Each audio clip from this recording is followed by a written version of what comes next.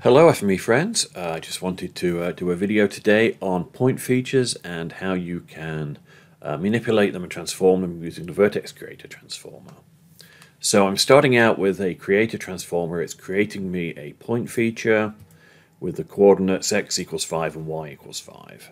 So just a simple point. This VertexCreator, I've got it set up, there's various modes, and I've got replace with point set to there. So I'm replacing it with the value x is 10 and y is 10. So if we look at the output, we've still got a point feature as before, but now the coordinates are 10, 10 instead of 5, 5. We basically replaced it. If I wanted to add it, what I would do is with this, I would say add the point instead, same coordinates. What do I get out of that? Well, I'm starting with a point, I'm adding a new vertex to it, I'm going to get a line. So it's a line with coordinates 5, 5 and 10,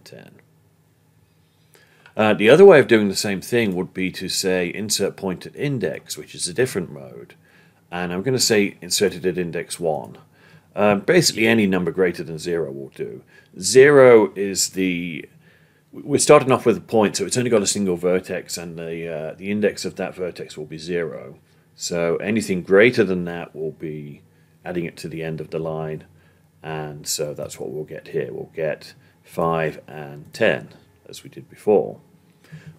But what happens if I wanted to reverse that and have the 10, 10 coordinate come before the 5, 5? Well, I could use a transformer to just reverse that. Or what I could do is change the index to be a negative number. And a negative number, when you've got a line, it just means start adding from the end, counting backwards.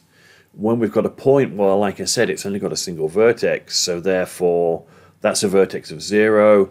Anything less than that is going to come before it. So a negative number. So if I apply that and hit the run button, what we should see in the output now is coordinates 10, 10 and 5, 5. So we put it the other way around. We'd said put that point in there, but a negative index means add it before. This final VertexCreator, haven't really done much with that. If we said 0, what would that be? Well, 0 is the original coordinate, so what's it going to do? Let's check.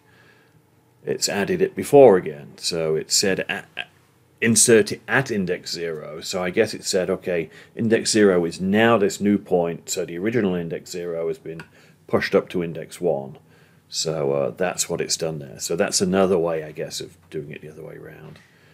Minus 0 wouldn't make any difference. It would still be the same thing, I think, because you're still saying add it at index 0 or less. So it's still pushing the original index 0 up to index 1. Yeah, so that's how we can adjust point features using the VertexCreator transformer. So I hope you found that interesting. Thanks, and I'll see you online another time.